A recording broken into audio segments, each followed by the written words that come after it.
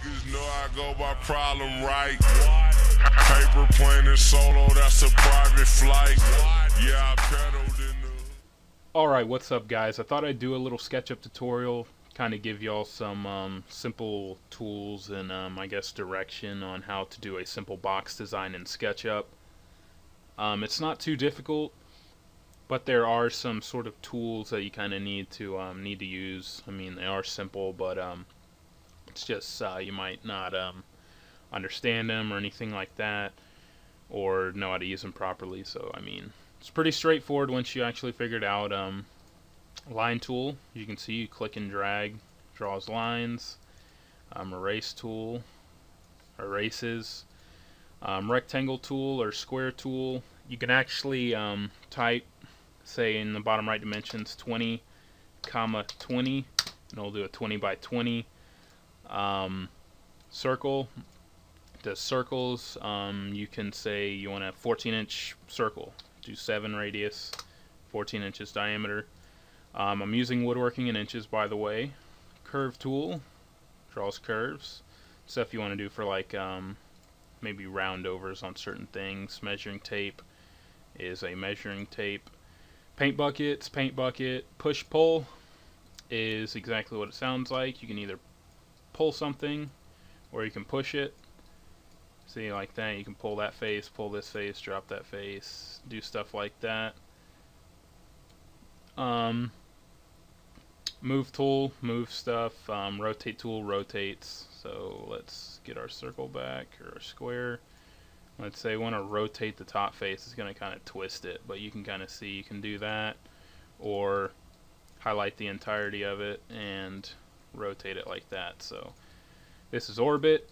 You drag and you can see it orbits, and the hand is for, you can kind of move it around. And then this zoom extents. Say you're zoomed in too far, click it.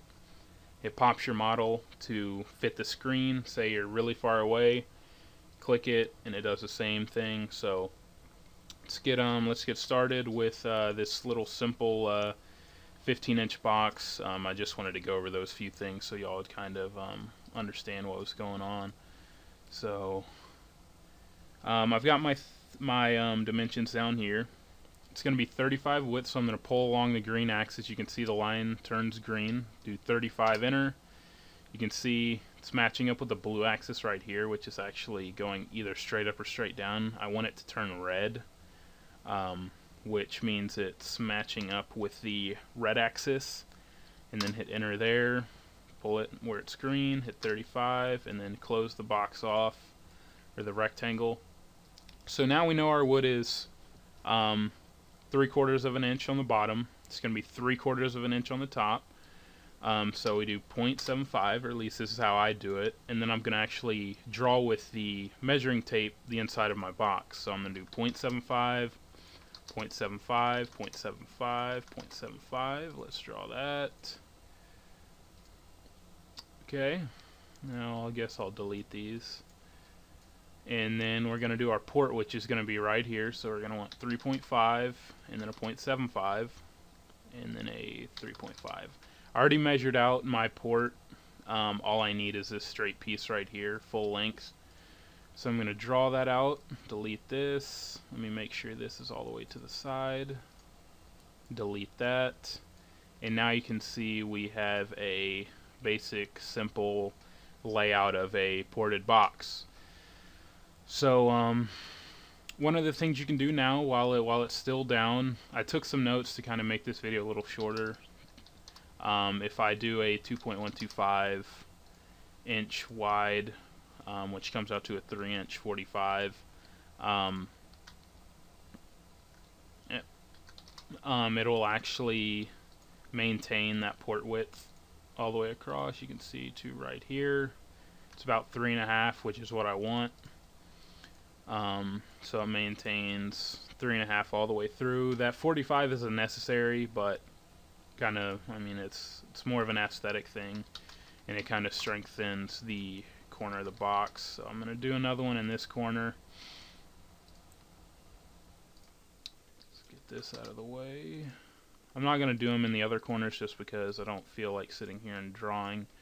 a bunch of 45s. So let's go ahead and pull this up. Like I said, it's going to have another, essentially your baffle up top. So my total height is 15. I've already got my 0.75, and then I'm going to have my baffle. So I need to take 1.5 inches off.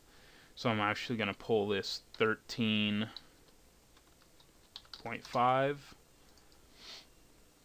And then what I'm going to do,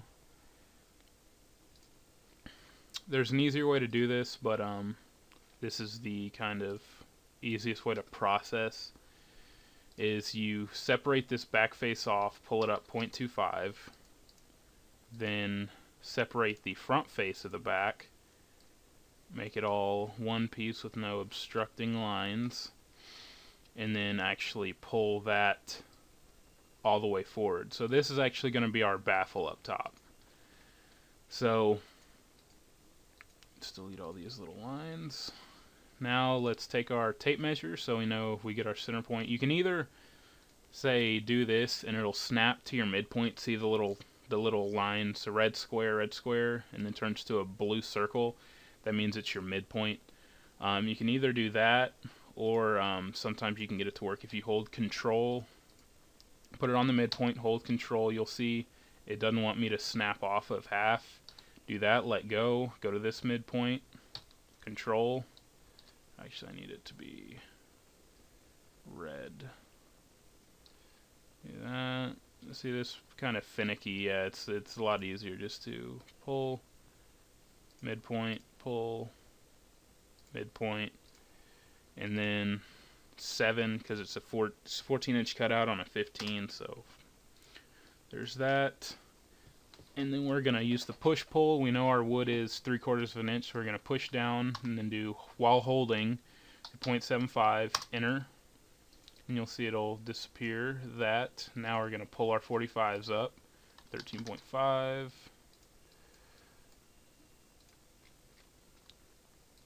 13.5. The reason I didn't do that ahead of time, sometimes when you do stuff like that, it obstructs the pull of the baffle. When I pulled the baffle across, sometimes it limits that, so that's why I did it later.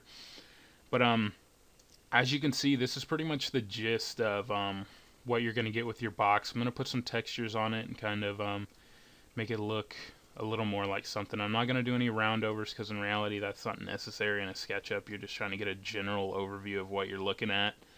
So let me at least do some just quick aesthetic.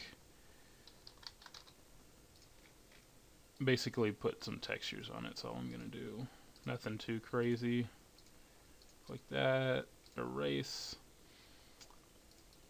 In the, let me actually show you all that real quick. One thing, say you want to know how big your box is. You can actually draw that line there where the port stops, and then see how this bottom piece is one nice piece. You don't have to worry about the 45 because it actually cuts away from the face. It'll automatically take itself out.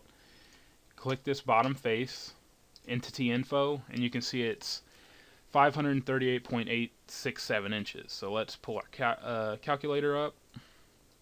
Let's do 538.887 times, we know it's 13.5 inches tall. Now we're going to divide by a cubic foot, which is 1,728 inches. Hit enter. So we have 4.21 cubic feet before subwoofer displacement. And then once that goes in, we'll have about 4 cubes, which is, I mean, that's a pretty good size for a 15. So that's kind of cool to know that it gives you an exact rather than some kind of theoretical, I wouldn't say theoretical, but formula-based calculation in a calculator, which sometimes are off by a certain margin. Generally not enough to matter, but still it's better to not have the margin than to have it. So let's do our port red. Let's go down to carpet, or up to carpet. These are all factory textures. I did not add any of these in, so you can kind of see, you can do your little generic speaker carpet look. Boom, boom, boom. Then let's go to our wood. This one kind of looks like MDF, so it's what I use for MDF. It's actually like a cork, board cork something, I think. So okay, now we have, once we do that, okay, now we have basically our box. So I mean, this gives you a pretty good representation of what you're getting. Kind of see how it looks. If you want, you can go into view, do shadows, view edge style, take the edges off, so now you can see it's more of a you don't have the black lines telling your eye to see something. You kind of figure it out for itself. Kind of gives you, I guess, a more realistic look. And then another thing, take the axes off, highlight the whole thing, and then I'm gonna basically just rotate it towards the sun, like that. Oops. Did I not select something? Yeah, I think I didn't select the whole thing. Okay. So now you can see, got a nice little visual representation. You can kind of see the port. You can't really see any of the lines due to the shadowing, but gives you a nice little look on the box, and I think that's about gonna wrap it up. Hopefully y'all enjoyed this. Hopefully y'all got something out of it. Some of these tools over here you can do some cool stuff with, like I said, but it's they're not really needed unless you want to do some more extensive stuff. But what I showed will get you over you can do your wall designs with it, your simple 112, 1/8, 212s, 4/8s, whatever. You can do it all with these simple tools I showed you. Yeah, hopefully y'all enjoyed this, and stay tuned for my build videos and stuff coming probably later this year. So thanks, guys.